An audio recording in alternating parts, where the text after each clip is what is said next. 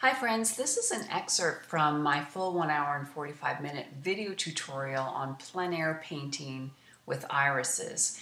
And in this particular clip, I am demonstrating how to do a really beautiful, fine contour drawing and how this is really beneficial to help your observational skills and increase sensitivity when drawing real-life subjects.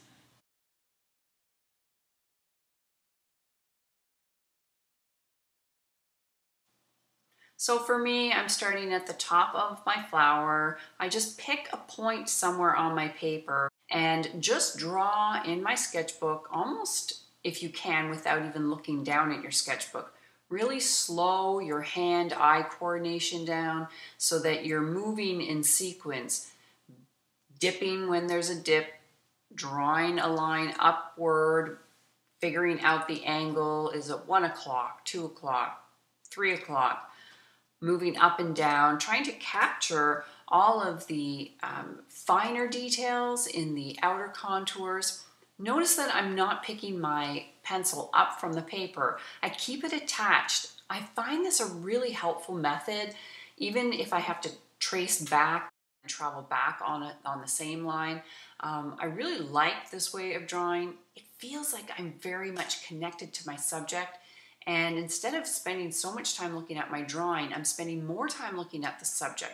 So it's important at this point to just kind of almost fall into that trance of being completely engaged with our flower and dismissing any labels about, oh, this is a leaf, this is a petal. We're really just looking at what truly is before us and not taking any little detail for granted.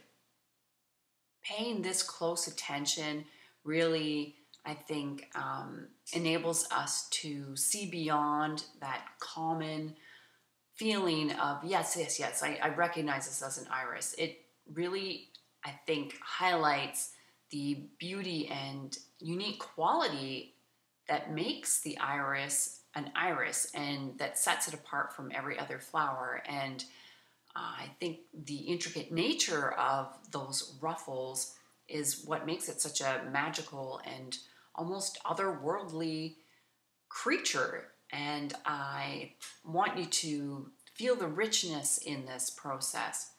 So you can watch me do my thing here and maybe try it for yourself. It doesn't have to be perfect.